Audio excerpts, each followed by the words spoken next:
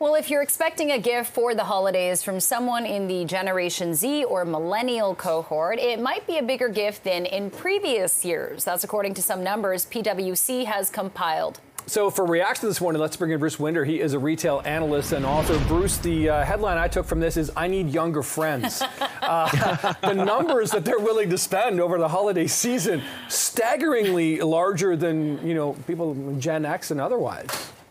Yeah, I was really surprised when I read the report by PwC they put out this morning on holiday 2024. I mean, they're predicting that Generation Z and Millennials are going to spend, somewhere between 40 to 50% more. Which is interesting, but in contrast to Boomers and Xers, who are going to spend about 10% less. So it sounds like different generations are opening their pocketbook more than others. And it's very interesting because we just had a business study, a report, show that a lot of Gen Zs are actually getting, fired or from their jobs, or employers are not so happy with Generation Z. So I'm wondering where this money is coming from. But turning back to this study, let's talk about some of the preferred spending habits of this younger generation, this cohort. Yeah, the younger generation, they don't have a lot of loyalty programs, unlike the rest of their cohorts. And they're looking for gifts that are meaningful. They're looking for gifts from companies that have a social purpose. They're looking for gifts that are better, longer lasting and higher quality. And they're even looking to buy used items, thrifted items from brands as well. Bruce, what does this say to retailers? How do they take this data and say, okay, so it looks like the Gen Zs and Millennials, they're the ones looking to spend more. Are they the ones necessarily with the disposable income, though? Because I always think it's like the Xers and the Boomers that have the money.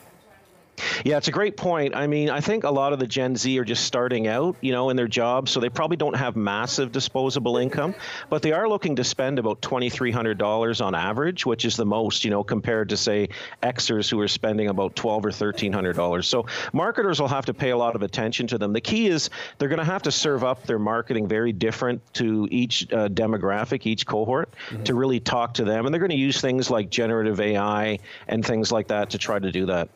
And let's talk about tangible gifts. I'm probably in this category where I do like a gift that someone, I do not like gift cards, but apparently the older generation kind of favors that, while the younger generation, they like the things that, you can touch, that has meaning, that shows that you actually went out and bought something because you thought about this person.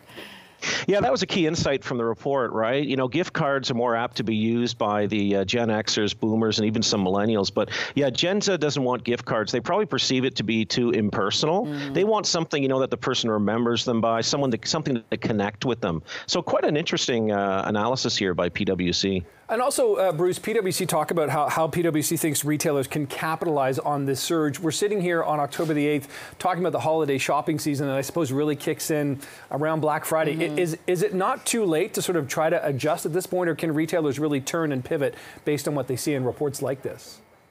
It's a little late. I mean, retail actually, the holiday started, today, really, because I think Prime is on today, Amazon's Prime.